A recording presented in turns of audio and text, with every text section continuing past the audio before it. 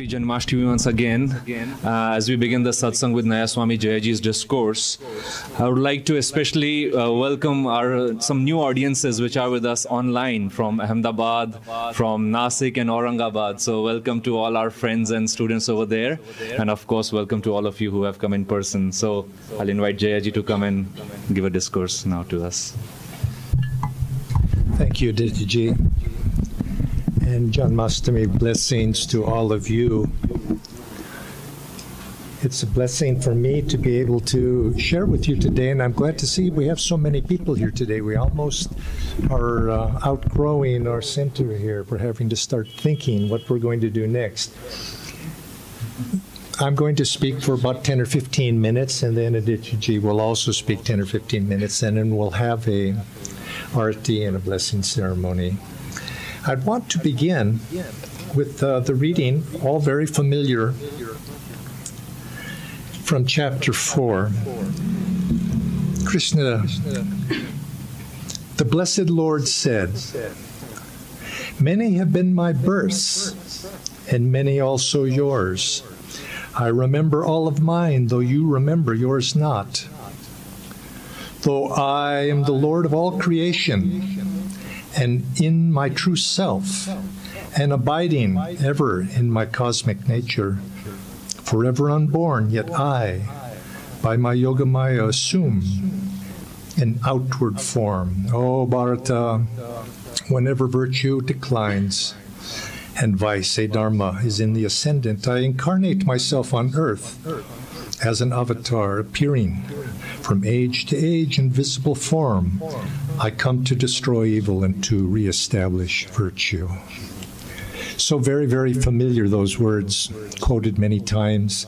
And we know that Krishna is an avatar, and he came for a larger reason, for society, for this world at large. But also, I think we have to remember that he came for each one of us individually. Each one of us. This morning, I came early here to the center this morning to meditate. And because it was Jainmashtami, naturally, my heart wanted to focus upon Krishna this morning. And so I came and I was in my meditation trying to give my devotion to Krishna, to try to feel those special blessings, just as I do on the other masters' birthdays. I try to feel their particular blessings. So it was this morning for Krishna, trying to feel, what is that? What is that power? And of course, each of us draws something special from each of the masters. But for me, I felt a very compassionate benevolence coming to me this morning as I was meditating upon Krishna and the Murti here. I was thinking of he was blowing that flute especially for me, calling me home back to him. And as I was meditating upon that and trying to feel those blessings this morning, a curious question passed through my mind. I want you to think about this question too. And it was a question that I was meditating on this, trying to feel the answer to it. And the question was, we know that the avatars come again and again. And Krishna says in this reading that he had come many times. This was not his first time. Many times he's come. And we're told this, of course, with our masters here as well. The master said he'd come 1 trillion times as long as one stray brother was left weeping by the wayside. So they come and again to redeem souls, to bring them back to God. But I was thinking, my question was, what if they did not come? What if there was no avatars? What if we were cast out into this world and we were on our own to find our way back? Is that possible? Is the avatar necessary to have? And I'd never thought of that question before. I've always just accepted it. But then I began to think, well, maybe it's not. Maybe we don't need the avatar. After all, when you're speaking of time, here we are. We find ourselves embodied, making our way back to God. So it takes, another day and night of Brahma, or 2 or 3 or 10. What difference would it make? We're here. Time is infinite. We have all the time in the world. And so we need that. And I began to think about that. And I remembered a story. And the answer, of course, is yes, the avatar comes, and there is a purpose. We do need that. Because what the avatar is avatar represents pure grace. There's no compulsion. I mean, avatar is not compelled, you might say, by anything. No compulsion. It's pure grace. And I remembered a story from the Mahabharata. And you know, after the battle was over, Duryodhana hides in that water, underwater, and everybody's looking for him. And of course, finally they find him and they draw him out of the water to fight that last battle he has with Bhima. And Bhima, of course, conquers Duryodhana, of course, but by a little bit of an unfair play, but he conquers him nevertheless. And then on, as Duryodhana is dying, he rails against Krishna, against the Pandavas, telling them if it had not been for their unfair means, and there was a number of incidences, you know, if it had not been for that, they would have won, for sure. They would have won. And he's very passionate about this.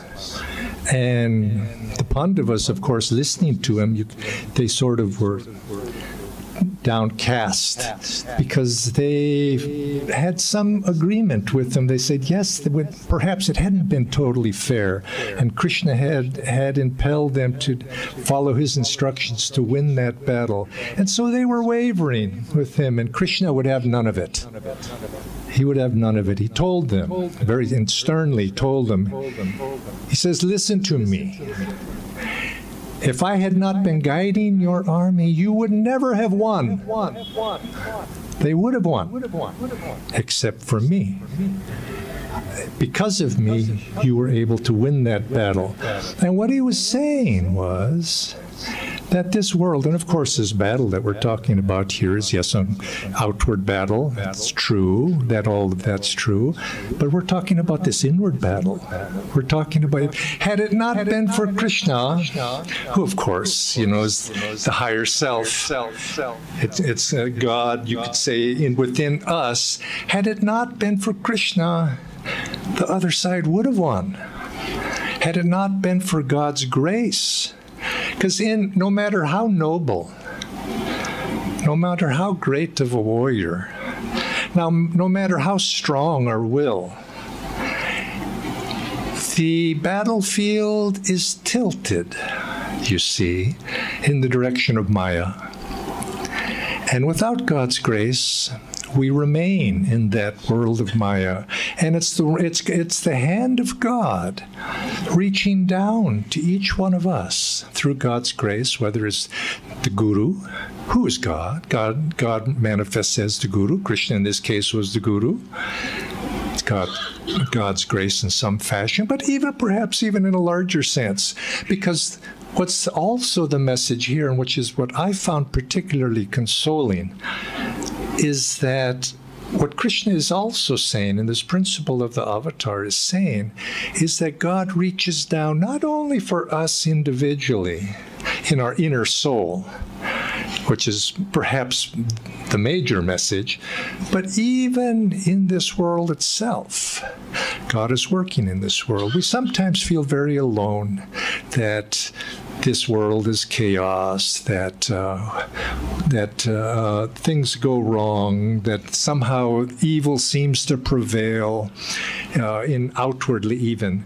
But there's a guiding hand in each one of our lives. Sometimes when we feel very alone, we feel that nobody is on our side. Remember, somebody is on our side. God's on our side. And that God's grace works within each one of us. You could say I don't want to put it too plainly, but God created us. He threw us out here. We didn't ask for this. I don't remember, at least, making this bargain. Somehow, these souls are thrown out into the world, and it's God's job to redeem us. Lord, Mother, it's your fault. I'm here. I didn't ask to be created. Now, maybe it's my fault I'm still here, but I didn't ask to get here in the first place, or at least I don't think so. But whatever. I don't know the answer to that. But yet we're cast out as souls into this world. And God's responsibility for that. But it's also, he takes the responsibility for also calling us back. But we have a part to play in that part of the drama. He calls us back, but we have to answer the call. Swamiji wrote a nice line in one of his festival service ceremonies. He said, God chooses those who choose him. You see, he doesn't pick some and not the others. He picks everybody. But they have to choose that, you see. And so I think perhaps the avatar comes because he's compassionate. And that's what I was feeling this morning, that benevolent compassion, benevolence, that he wants to help. Sometimes that's good to remember, that God is there wanting to help us. But we have to ask. We have to open ourselves and ask God, come, help me. Lift me up. I open myself to thee, and come into my life and take me back to where my true home is. That's our part of the bargain. And in a sense, this is God's, you might say, you can't say an avatar is bound by anything, but if he has a duty, you could say he's waiting for that. Not that he has a duty for it, but he's waiting for that call. He's waiting. It's just like Krishna's playing that flute for all of us who can hear it, and each of us individually calling us back home. And I'd like to conclude by just reading again. Hear now my supreme word, the most secret of all, because you are dearly beloved by me. I offer it now for your highest benefit. Absorb yourself in me, be wholly devoted to me, worship and bow to me alone. So shall you undoubtedly reach me.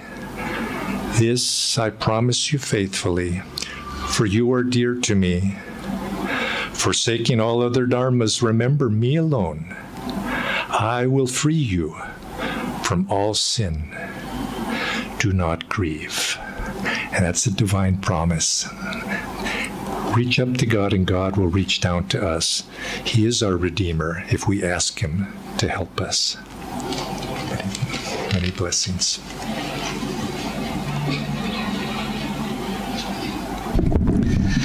Thank you, Jayaji. I want to share also a little bit, not from the book, but about the book itself. All of you probably are familiar with this beautiful book, The Essence of the Bhagavad Gita. Actually, maybe our online audiences are not so familiar, so maybe that was the reason to share. I want to share a little bit on the same theme that Jayaji said, that, compassion is very natural, when we start comprehending the nature of an avatar. And this morning I was also thinking about, Krishna. I thought maybe let's speak about his love for us. But it's subtle over here. Master said love. He compared love and bliss. He spoke of many, qualities, aspects of God. And Master finally said, he says, bliss is the highest. He says there is no duality to it. Likewise for divine love.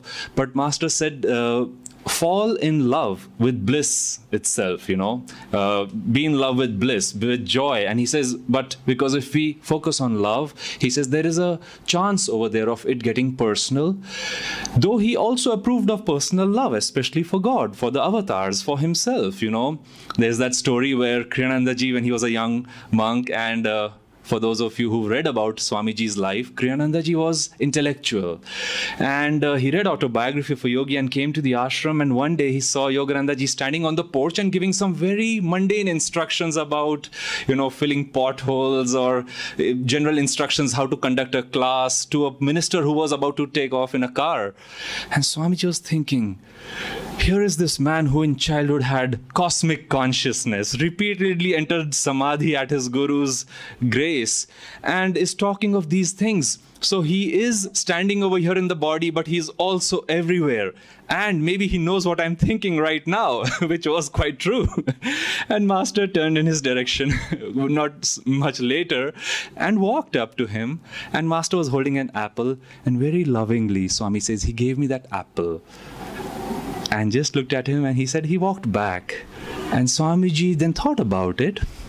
And he says, the message I got from that incident was, Yogananda ji was saying, approach my infinity, love me, my infinite consciousness, not because of my nature, not despite my nature, but through it. That don't just think of me as somebody who has infinite consciousness and hence need not be spoken to, interacted with, and so on. And he was saying that this is the way you will also grow. There was a lesson for the devotee. Otherwise, maybe Kriyananda ji could have become more aloof, or, must have just thought, oh, Master doesn't need any of this. But in his interactions, again and again, Yogananda ji was grounding him. And while thinking of that, I thought of a story Master shared about Krishna. And he said once Krishna was having a headache. And again, we would not think of Krishna suffering from a headache, especially Master said it was a splitting headache and he was in agony. But here it was, it happened, Master said it. So Krishna was rolling on the ground. Picture that. And the gopis were watching helplessly. And they must have right away asked him, because Master said, they asked, so what can we do? How can we take away this headache of yours? And he said, oh, if even one of you would put your foot on my forehead, this would instantly stop. And they looked at each other and they said, hoping that somebody would do it, but not me. I'm not going to put my foot on the head of the Lord of this universe. Master said that even to sit with your feet in the direction of your guru, even by mistake to touch them in India is considered, as a mistake. We apologize immediately. And he says to put your foot on Krishna's forehead. So they were waiting. It was a wait and watch, and he kept rolling. And suddenly Radha ran into the room. She says, where's Krishna? And she saw him, Lord, what happened? And he says, this headache has split my brain. If only one of you would put your foot on my forehead and stop it. And she, is that all? And she put her foot. And all the gopis thought, this is it. She's going to go to hell for eternity. What are you doing? What have you done? They asked her, and she looked at them. She said, is that all? Eternal damnation? But she says, why would I not do that again and again, even to relieve my Lord for a moment of pain, from a moment of pain? And then Krishna sat up. They all understood what was happening over there. Master, when he was relating this story, also told the monks, in a joking way, you might see this was his human aspect, and he says, and here I am, born in the middle of 3 world wars, not having a moment of peace, having to travel across the world alone in a ship, carry out these teachings, introduce millions of people to God. And in America, of course, you remember his woes. He said, I have to pay these bills. I have to, coax people to meditate again and again and, make them understand these teachings. And then Swami says, I wondered that he's not complaining in his human nature. What's happening over here? And Swami then understood. He says, he was telling me that this is going to be your destiny too. That you all, he says, like Jayaji was saying, God created this out of love. In the end, when we find him, it seems we realize the scriptures say that this was all a dream. It actually didn't even happen, because space and time, Krishna declares in the Gita, are illusions that he has created. So when we find him, we realize we were always with him, but he was dreaming, living through us.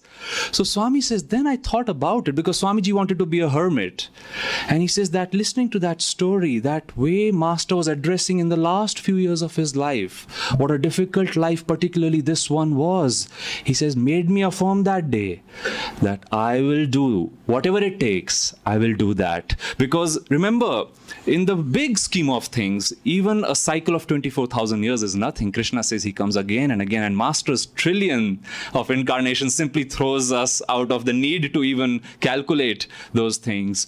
But if here we are finding ourselves in this incarnation, finding ourselves, as Jayaji said, in a world where it seems it is falling apart, let's always remember from an example that I am sure has happened in our own lives, where Krishna, you might say, or God, or an avatar, any saint in a different form has helped us. I was once in Delhi. Before I came on the spiritual path, I had started on this particular path. I had started reading different books. And one day I had a need. I had to reach South Delhi from North, and it was a very important meeting. And I just thought, as a test, I don't look for these miracles too often, but as a test, I prayed to another saint out of this line of gurus. And I said, let's see if he helps me readily. Very childish thing. On your motorcycle, you want to pass time and reach somewhere fast. And believe it or not, very miraculously, I reached there. In my heart, I also felt that, oh, there was an intervention. And, I was happy. But another time when I was seeking a job in the hospital in Delhi, and at that time, I've told this story many times, but I want to, renew it because it is very directly related to Krishna, and it is related to this book.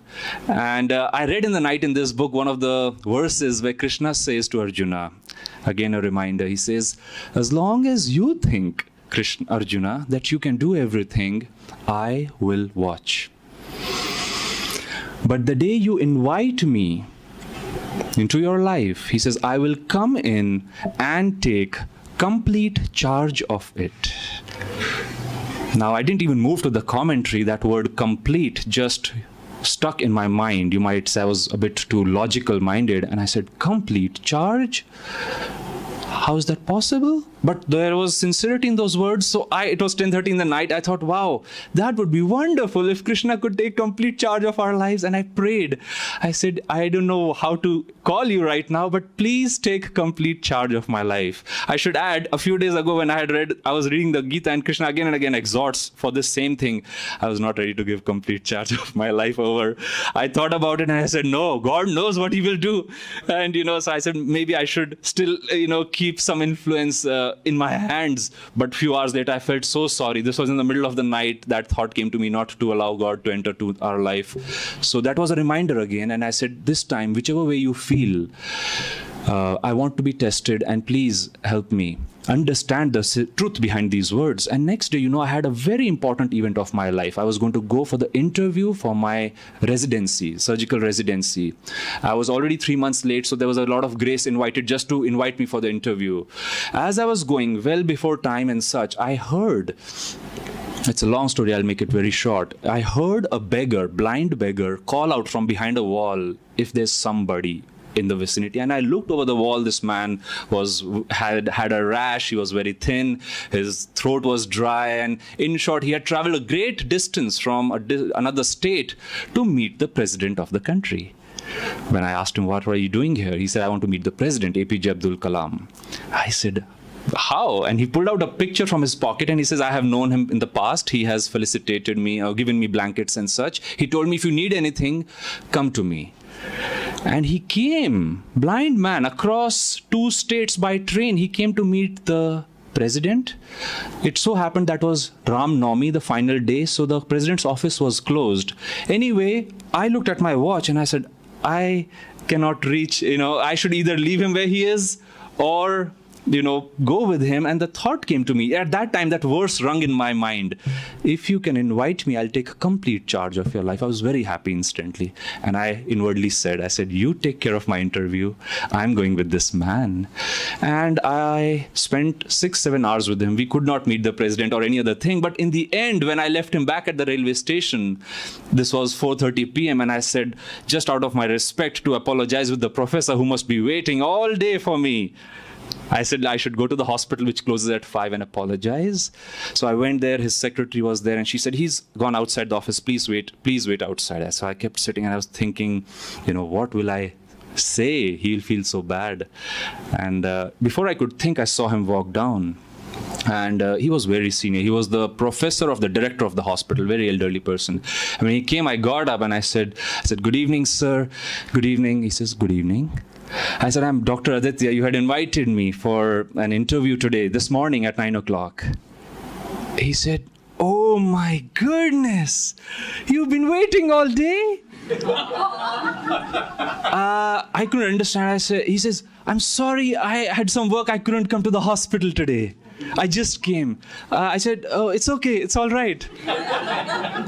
And he said, oh, you know, my phone also died because I could not charge it. Can I have your mobile? I said, sure. He took my mobile and he called people. And on the phone he says, I just interviewed this wonderful young man for the post. And I think he's ideal. He had not even seen my papers, whether I've passed out of college.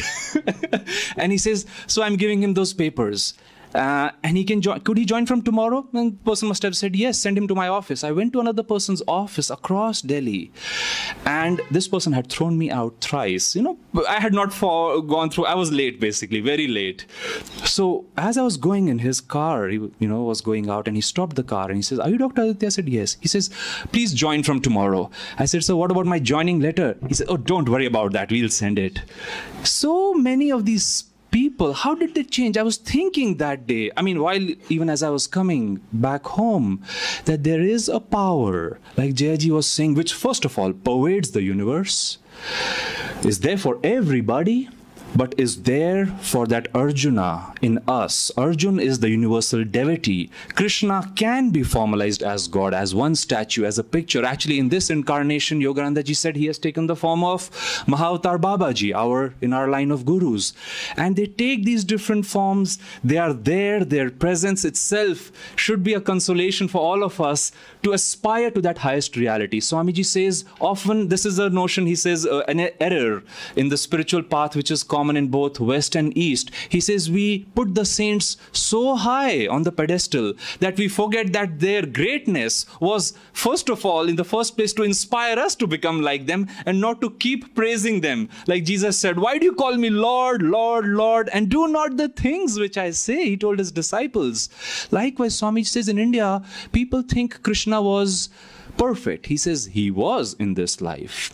And he says because he was an avatar. But he says his compassion stems from the fact that Krishna, Buddha, Jesus, Shankaracharya, Ramanuja, all of them in their own time, whenever Swamiji says that was, had to climb the same ladder which you and I are climbing today.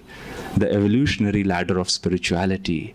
He says their compassion, their understanding, universal benevolence stems from the fact that they know those errors you and I have committed. They will not participate with it. Jayaji says, Duryodhana is wrong. That should be made clear. It's God's job, the Guru's job, to put things in perspective. But for us who are seeking, and especially I'll go back to that story where Master said, why was I born in between these world wars? Let us remember, we are practicing this spirituality inside of us, the essence of the Gita is inside of us, but let us always keep that eye open, that intuition open, lest God try to use us as a channel for much greater things which we may dismiss, in our feeling that we are not up to it. So remember, if the Guru is great, so should be his disciples. And a disciple becomes great not by affirming his ego, but by understanding, by actually getting out of the way. How I simply got out of the way. I didn't even go to the interview. I just said, I'm going to test what Krishna is saying. So likewise, I would say my message for that story was, let's see how we can use that verse. And day after day, in the very morning especially, invite him, come and work through me. I am tired of thinking the same way over these 30, 40, 60, 80 years. Come and think afresh, think anew, speak anew. Kriyananda ji said Yogananda's voice was never the same. He said if you spoke to him twice on the phone on the same day, his tone was different. His facial expressions were different because he was speaking to a different person. When we are in ever new joy, actually look at the pictures of Swami Kriyananda ji. Later you can pick up that book. At the last page, there are 40, 50 photos of him. They look the pictures of like 5 different people. Because when we are going through life, when we are in joy, ever new joy, Swami says that ever new joy inside pours out in the form of new creativity, new writing, new ways of thinking, new ways of embracing and reaching out. And I think we've kind of inherited that in our DNA from Swamiji and Master. So many blessings on this Jainmashtami. I pray that Lord Krishna, through our daily meditation, service, devotion, introspection, take birth inside us and express himself in ever new ways in our lives. I would like to invite Jayaji now to please do the Arati. And following that, we will have a flower ceremony. We will come one by one. We can come in two streams and take a flower, offer them in front of the pictures. And also those of us, our friends who are online, you may join us in Arati and feel these blessings coming into your lives right where you are.